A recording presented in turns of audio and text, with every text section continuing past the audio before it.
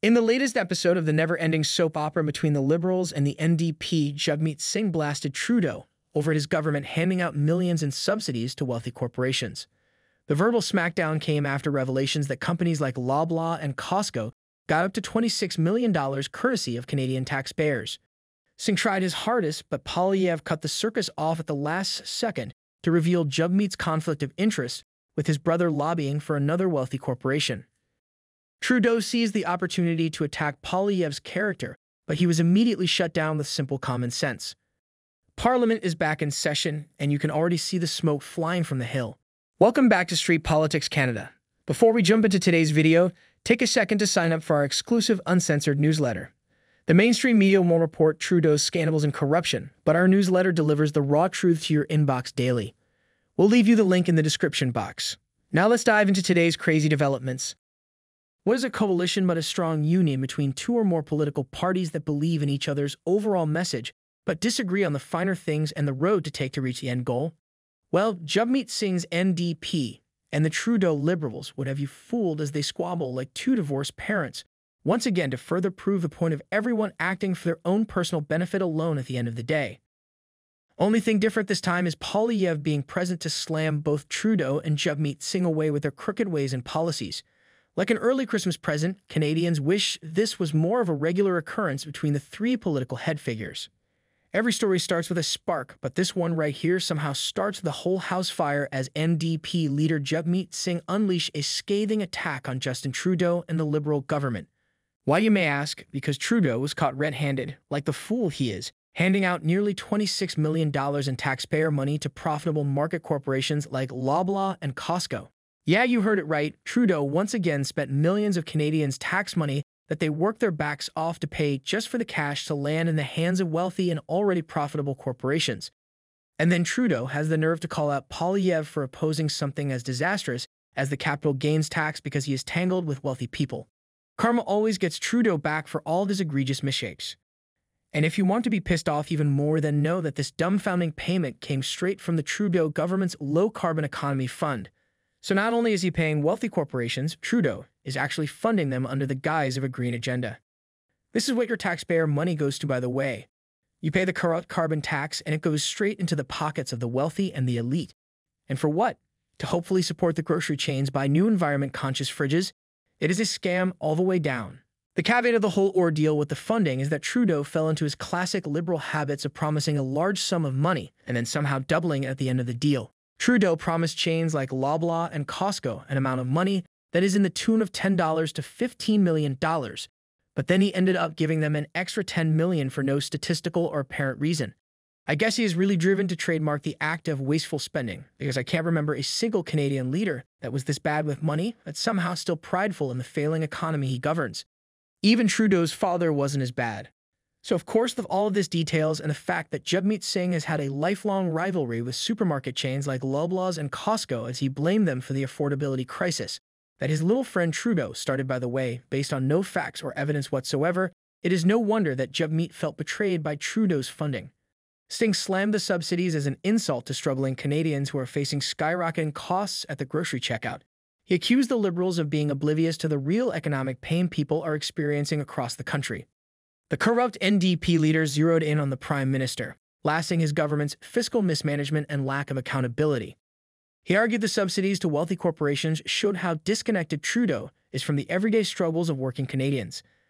Funny how the insults once hurled at Poilievre by Trudeau are spinning back to hit him straight in the face. Obviously, though, that wasn't enough for the whiny Jagmeet Singh as he took the now common NDP Liberal spat to the House of Commons to call out Trudeau right in his face. And Trudeau took that lambasting and played his liberal speak game where he touted the achievements the Liberals haven't done yet or are about to do with no results. But of course he couldn't help himself but act as snarky as humanly possible by suggesting that the Liberals are working to enact policies that will favor the NDP's position on the supermarket chains, but only if the NDP can support them in the House of Commons and vote on it.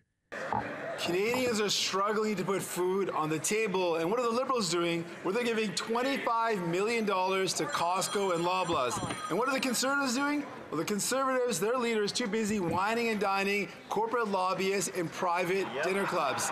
New Democrats have a clear plan. We need to tax tackle corporate greed, we need to make sure we bring down the prices and stop giving millions of dollars to corporate grocery stores.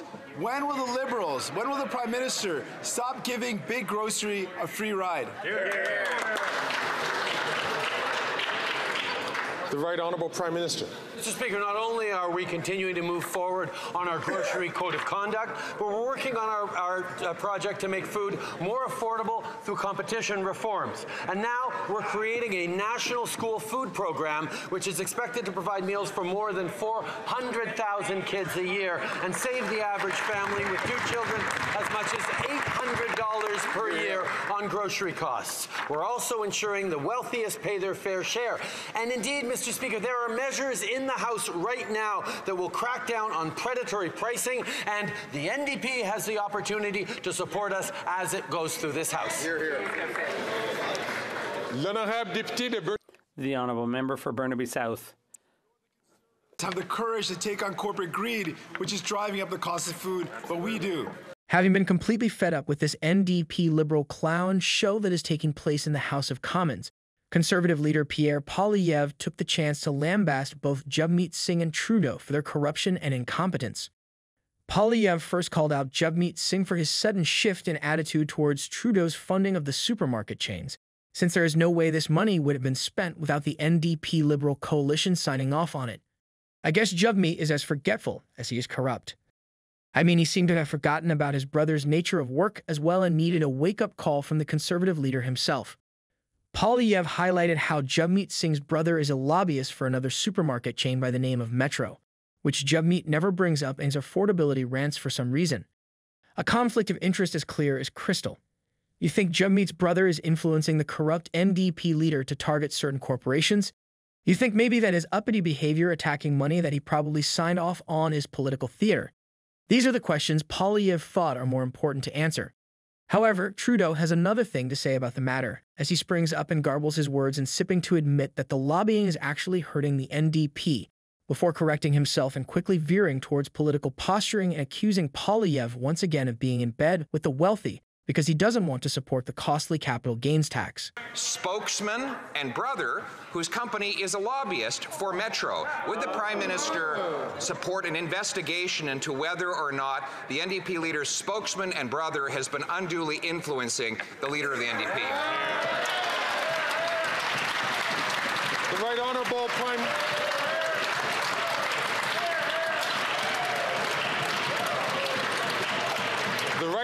Prime Minister.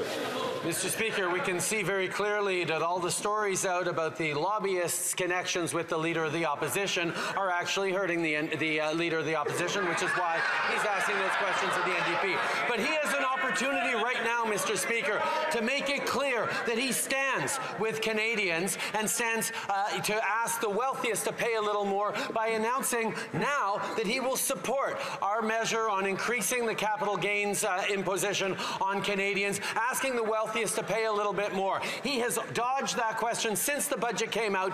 Does he support the increase on the capital gains inclusion rate?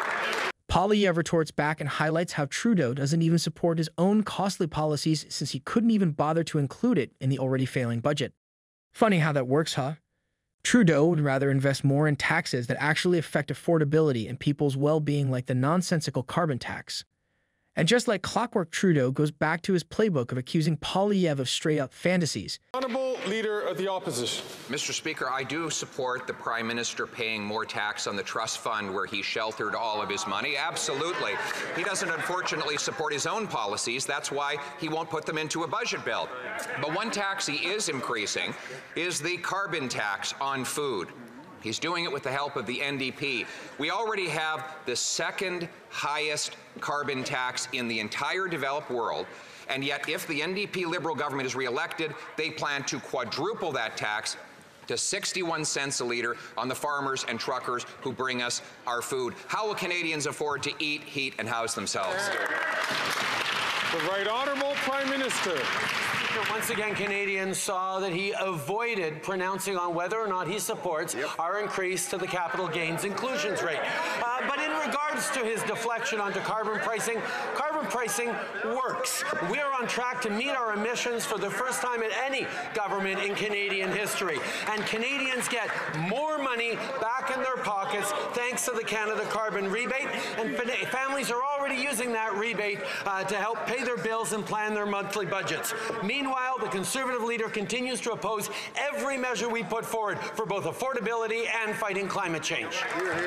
This goes back and forth for a while until Poilievre delivers the kill shot regarding Trudeau shrinking the middle class and making life more of a hellscape for every hardworking Canadian, while Trudeau lies through his teeth about the non-existent Liberal accomplishments. Leader of the Opposition. Mr. Speaker, this Prime Minister, just like his carbon tax, is not worth the cost.